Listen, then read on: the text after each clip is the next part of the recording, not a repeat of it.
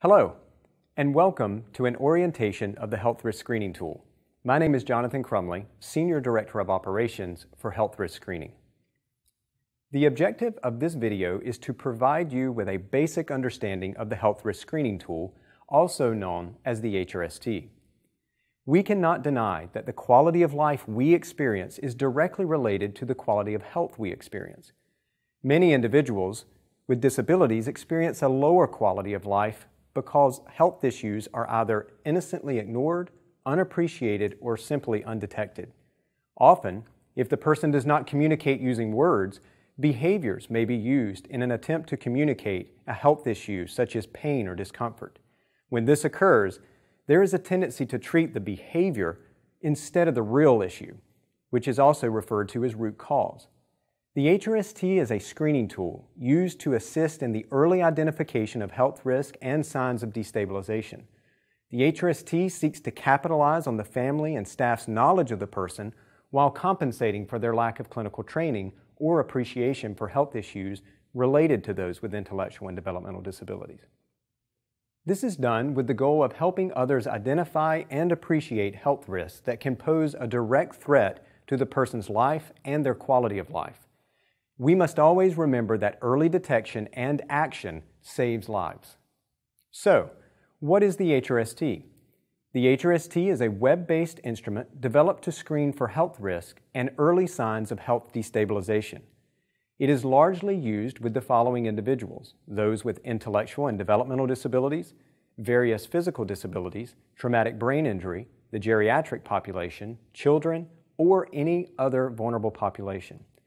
The main purpose of the tool is to detect risk and signs of destabilization early so that preventative action can be taken to improve quality of life as well as avert preventable unnecessary deaths. The HRST, originally known as the Physical Status Review, was developed in 1992 in the state of Oklahoma by Karen Green McGowan, a registered nurse who now has over 50 years of direct experience with both adults and children with intellectual and developmental disabilities. Its purpose was to ensure that those transitioning in that state from a large institutional setting to the community would not suffer from undetected health risk and destabilization.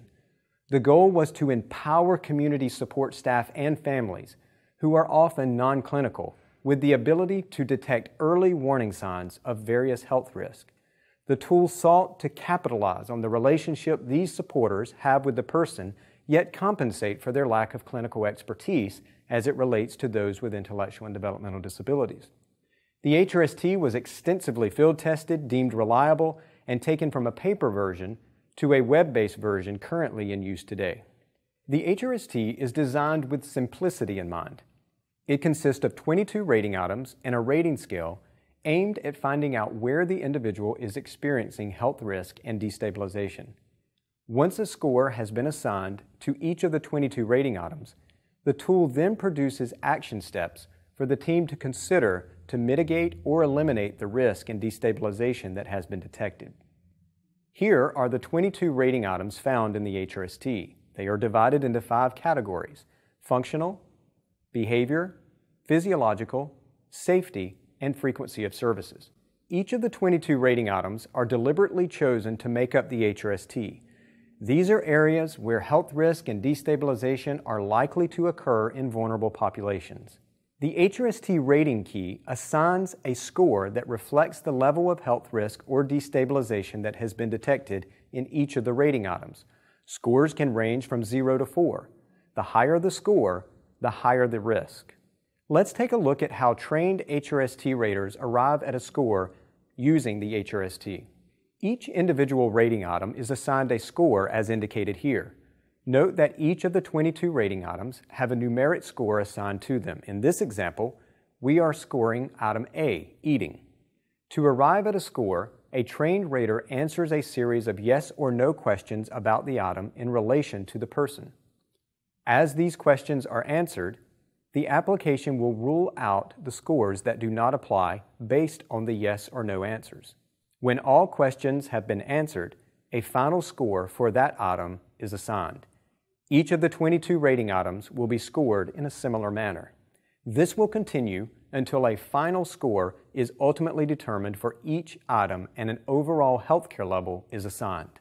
The HRST healthcare level is very important. It plots the person on a spectrum of risk that can range from a level 1 to a level 6. As you can see, levels 1 and 2 are low risk. Levels 3 and 4 are moderate risk. Levels 5 and 6 are high risk. Increasing healthcare levels of any degree should always be of concern and promote immediate action.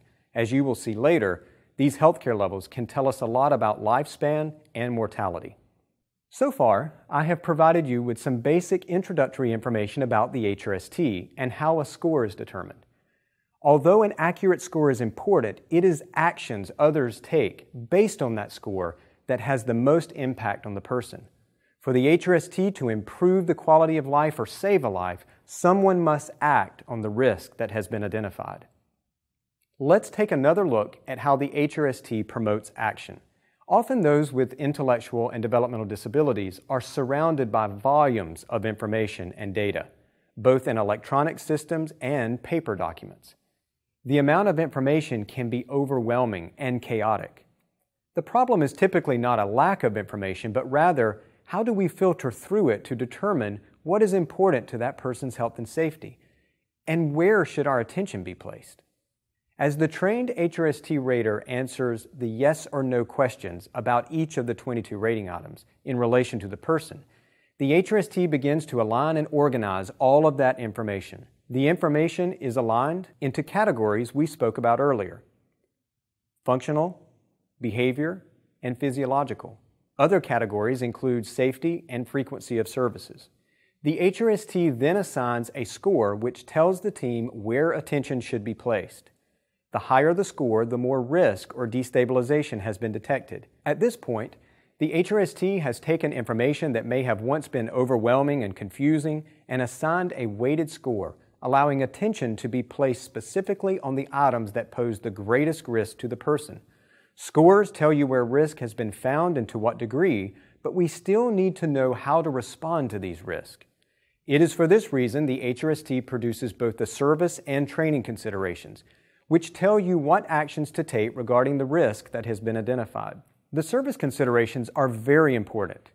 These are the HRST's way of saying, in light of where risk has been found in relation to the person, these are other professionals, specialists, assessments, or evaluations that may be needed to avert, mitigate, or eliminate these risks. The training considerations are equally important. This is the HRST's way of saying, in light of where risk has been found, these are the areas where those that directly support the person should be specifically trained. This can include staff and family members alike. The risk level of the person, as identified by the HRST, should be very well known and appreciated by everyone who supports the person. The HRST provides the case manager with important details so they can be a better overseer of health and safety while completing visits with the person, as well as more empowered advocates. For the nurse, the HRST provides clinical details that help ensure the person is receiving the right amount of clinical services in areas that matter most. It also provides a way for nurses to train other non-clinical supporters on the specifics related to the person's health risk. The HRST provides direct care staff and families, who are often providing the most intimate, frequent care, the appreciation and awareness of how to support the person based off where risks are present. The HRST also provides staff and families with information to have more meaningful conversations with community doctors and clinicians. The appreciation of these risks, how to address them, and preventative measures should unify the communication between these supporters. This ensures that everyone is aware of these risks and how to manage them adequately. This encourages unified action.